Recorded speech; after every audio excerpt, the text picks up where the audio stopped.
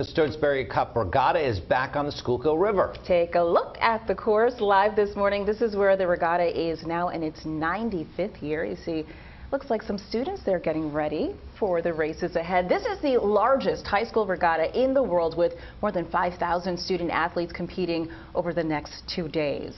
It's a 1,500-meter race course, and it begins just above the Strawberry Mansion Bridge, stretches down to the Columbia Railroad Bridge near the grandstands, and high schools from all across the country and Canada will be competing this weekend. The first time trial kicks off at 8 o'clock this morning, just about an hour and a half away.